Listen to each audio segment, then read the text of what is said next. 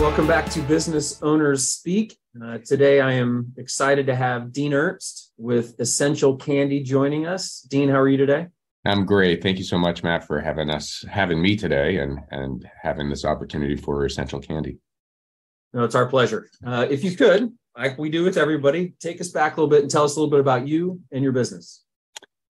Well, me and my business. Well, first and foremost, I think it's important to set the foundation that Essential Candy was founded by my wife, Tracy, and she is also my business partner in this. And so, yes, we are a husband-wife team that started this and worked very hard and well together.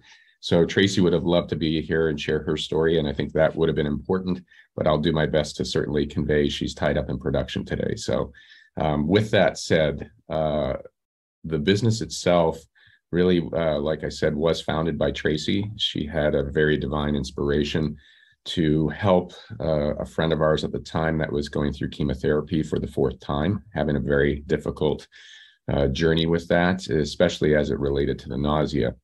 And so she was inspired to create a very unique way to basically have these hard candies that we have today to help ease the nausea by infusing plants and essential oils into the hard candies to help with that slow release in the mouth and help with that calming of the nausea effects of side effects of chemotherapy.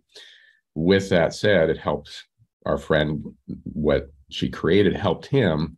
And then it's one of those stories where it really is, he told somebody and then we help them and they tell somebody. And next thing you know, my wife is sitting in various cancer support group meetings, of 50, 100 people, 200 people, and really trying to find ways and listen to help them in their journeys.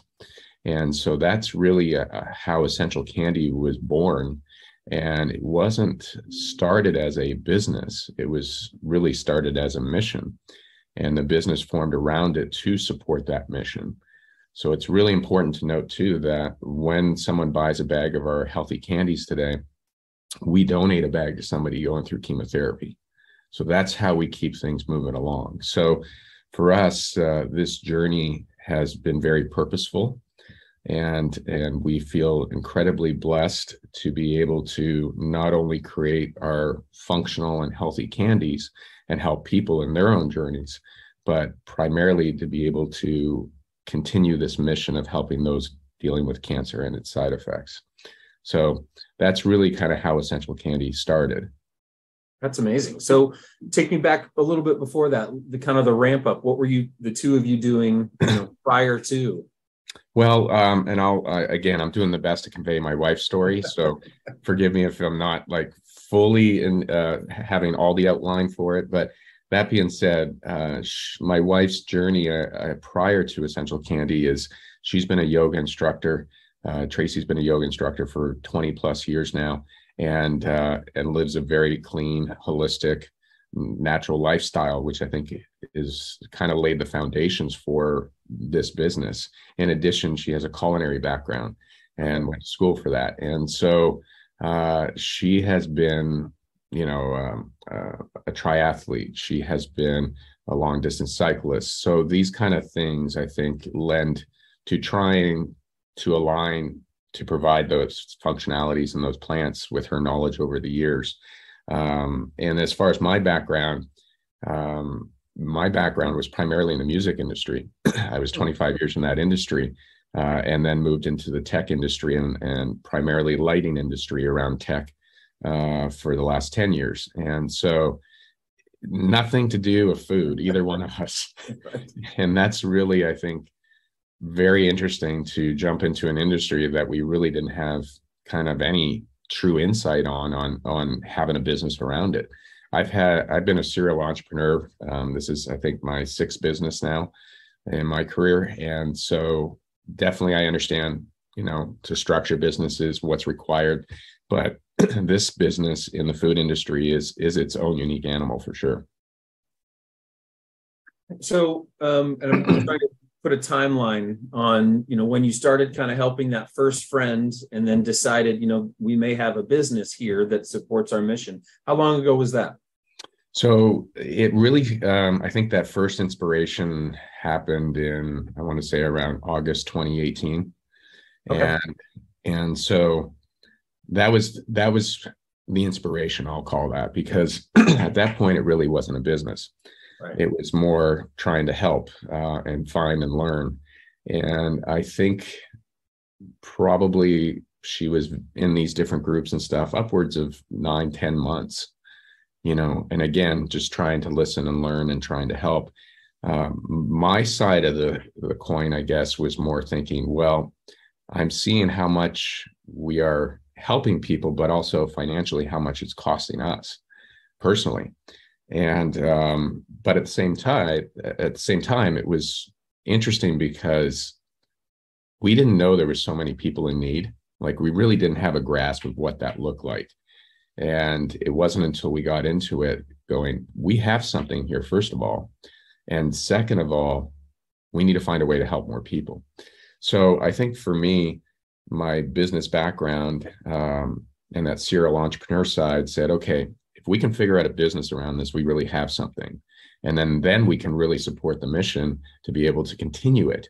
Right. So it was really, this had to go hand in hand. So I think probably by mid 2019, I would say we decided, okay, let's see what happens. And so we had a friend of ours that is a chiropractor, and he was doing an event, and we decided, he invited us and said, hey, why don't you put some of your candies out here if you can figure it out? And we said, well, we have no idea what that looks like. Packaging, imagery, marketing, we had no clue. But we said, look, if we can sell a couple of these things, then maybe there's something here. And we were set up, and within like 2 minutes, somebody came and bought our first bag. And it was like, okay. And then I think we might have had maybe like 15 to 20 bags max. And within the first hour, we sold out.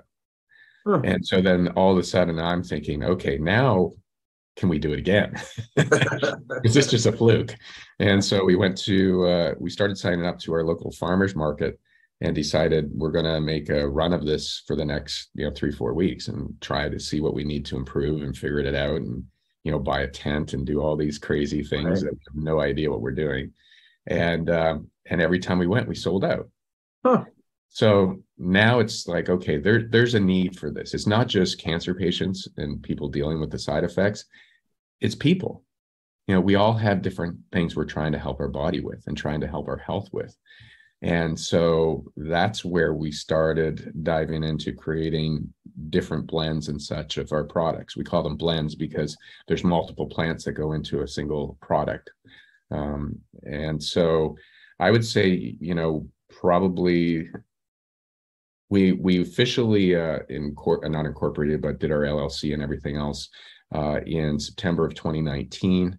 And then probably those first 6 months after that into 2020, we started really kind of seeing what we can do to focus on the product, the branding, the imagery, the logo, and get all kind of our ducks in a row.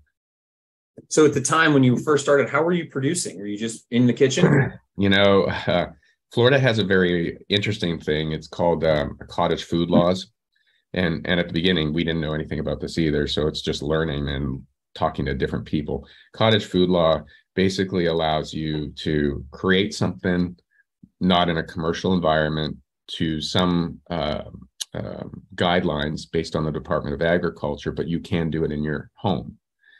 So some of these farmers markets you go to, if you're buying cookies or cakes or things like that, a lot of them are done under the cottage food law, they call it. Okay. It does restrict you in many other ways. You can't sell online, you can't do other things, but at least it allows you to start something without true kind of heavy, restrictions. Yeah. And so that's how we kind of got into doing some of the farmers markets. And then, but we also realized as demand picked up, it became very hard for us to keep up with it manually. I mean, we ended up we called them wrap parties because all your friends over. Oh yeah, exactly. This is true stories. My wife, we figured this out through the years, but in that early stages when we had no when we didn't have kind of the structure we have today, a facility and all that, she hand poured over 500,000 candies. Hand poured 15-pound pots hovering in the air, straight out pouring into these molds. And that was the only way we could do it. I mean, she was physically, I mean, it weighs on you literally. Sure. And then we had people come over and help. And one of the nice things is we had a lot of volunteers help us because of our efforts with the cancer side. So they would come over as well. And we'd all sit around, a dining room table, and we're wrapping candies. How long does it take to wrap 100 candies? Well, I can tell you it took me about 20 minutes, 25 minutes. I can tell you my son, when he was doing it, I don't know what he did, but he was super fast, and he could wrap about 100 candies in about 8 minutes. So then we started tap into those kids. Yeah. Exactly. Then we started factoring in, well, okay, so time, versus product, and how much can we output? And we used to think, doing 40 bags or something like that was amazing, Yeah. And this is a short window too, Dean. Like, it is from A to Z pretty quickly here. So tell us about the actual product itself. Yeah. And so the benefits. Sure. Let me show you one here. So this is one of the candies as an example. I'm fading out there, but they're all individually wrapped. They're hard candies. This is one of our bags that you can't even see this one. Let's see. There you go. Right there. Okay. Cool. So these are different bags, and we call like I said, each one a blend. And these blends all have different purposes, right? So this is our wellness blend. This one has elderberry, shoshandraberry, lemon, and rose hips. And so that one helps the immune system, right? And that's the kind of benefit that it has. But it's a hard candy you put in your mouth and just let it dissolve. The candy itself hasn't really, what was interesting is we honed in pretty fast on the actual form factor, or the actual design of the hard candy, what works in the mouth, how long. That came pretty quickly just from going to these farmers markets. And I will tell you, that is your best focus group. Yeah. People are either going to buy, or they're absolutely going to tell you if they like it or don't like it, if they taste it. We give samples out at different shows, and I'll tell you, it was the best investment we could have ever done to try and figure this thing out, because the feedback was immediate. It's like, no, this is disgusting. Okay, that one's gone. Yeah, people aren't shy. No, they're not. And believe me, they'll tell you more than you want sometimes. And as well in the packaging, and the logo and the different things, we started getting a lot of great feedback. And the timeline was pretty short, I guess, overall. It feels like forever for us, but we're 4.5 years in-ish almost. Yeah. I'd really say we only kicked this thing up probably within the last year and a half. Probably COVID was not a good time to start a business. Yeah. It's amazing. Anytime you hear that time range that you mentioned, it's the first thing that pops into my head. Well, how would their business do through this? Well, farmers markets wouldn't have been doing very well. No, so those all shut down. So that was I can remember the day that everything shut down. We were actually on the West Coast to do a show, and that show got canceled immediately. And then we're sitting there going, what do we do? We're just trying to get this thing ramped up. And but interesting enough, it was a blessing. It was a hindrance. It was a blessing, and it was everything wrapped into one kind of emotion. We decided in February of 2020 to sign a lease for a new facility and to invest and buy equipment to support this business.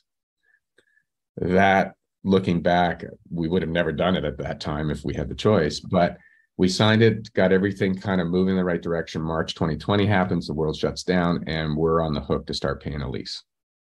And unfortunately, our landlord wasn't very forgiving. So it took us 11 months to open our doors for our facility. Yeah, it was really, really tough. And so basically, January 2021 is kind of when we started, let's call it, our real business. Right. This is where we have machines now to help us and ramp things up. But it was really tough as a business owner during that time. And the worst part is we didn't qualify for any grants. Yeah. All that money being handed out, and we see these businesses and friends getting it, and I'm like, how are you getting it? You're not even real, like, right. And here, because we had a loss, and because we weren't, really long enough in business, or there was all these stupid things that somehow we didn't qualify. So we personally pushed through, and that's amazing. But the blessing of this was the flip side of our e-commerce side of business. So that started hitting very fast because of the different products we offered. People started finding us. So that was the blessing in this. That's what kept us going. So we really fine-tuned the whole e-commerce infrastructure in order to be able to support that demand. And I'm really happy we did that, because we have a lot of online customers. And that's kind of where we lost some in those direct, craft shows, farmers markets, festivals. We lost all that, but the other side came up in the e-commerce world. And so, and we were able to also still help individuals go through the cancer aspect, because we couldn't meet them anymore. They shut all those down, but we were able to now ship product. So basically every month we ship boxes. That's all we ended up doing. So very interesting time frame. Yeah, and quite the journey. So what's next? What's the future look like for Essential Candy? Well, I will tell you, we're always learning, first and foremost, as an entrepreneur. I would say in this industry, the biggest challenge for us was not knowing what questions to ask, because we didn't have some of that guidance. We didn't have some of that understanding. And we got burned a couple times, not knowing the right questions either cost us financially or time, or we had a manufacturer that unfortunately sold us a piece of equipment that they said would do everything, and it did nothing. And so we had to go through that challenge at the beginning, and they wouldn't take it back, and eventually we got to a halfway point, but we lost a boatload of money. So those are things that have been definitely interesting along the way. And I think for us, we've learned a lot, and having some of that business background that I have was definitely a blessing. Because you can put in processes, infrastructure, you understand how at least the business can operate. But the food side of things has been really an interesting journey, because there's a lot of guidelines, a lot of different things. And as you get more into, commercial manufacturing, you get into a whole other animal of what the food industry is about. Right. So for us, really, the future is continuing to expand, which is great. We continue to ramp up production, which is great. The demand keeps increasing for us, which is awesome. We have more and more repeat customers, so they become very loyal, our customers, to our product and our brand and our mission. And so everything for us is going in the right direction. I mean, that's the blessing of where we are today. And our production, we used to think putting, like I said at the beginning, 40 bags was like a monstrous feat just to get done. Now we're outputting, we could be upwards of about 75,000, 100,000 candies a week. Oh, wow. So it's a very different world now. Right. What a success story, and wrapped around an amazing mission where you're donating a bag every time one is sold. And that's also a very interesting world to be into, to create a donation for one giving. So from a financial side, trying to figure out our costs, our margins, how do we do that? And some of the organizations, we get a tax write-off. That's nice. Some don't, because they're just set up differently or whatever. And if we just give to individuals directly, well, then there's no write-off for us that way either. We just try to, keep things pretty lean here and find ways to keep doing it. And every time, you hit some of those walls or interesting obstacles, whatever your beliefs are, things turn around for us. And it's truly been an absolute blessing. That's the best way that I can say this. Well, we really appreciate you sharing your time and your journey. We wish Tracy could be here, but it's good to know she's out there wrapping candies. Yeah, no more wrapping. No more wrapping. That's a machine now. For that. But thank you so much, Dean. We really appreciate your time. Dean Ernst with Essential Candy. It's an amazing story, and thank you for sharing your journey with us. Thank you. And you can find us at essentialcandy.com. Okay.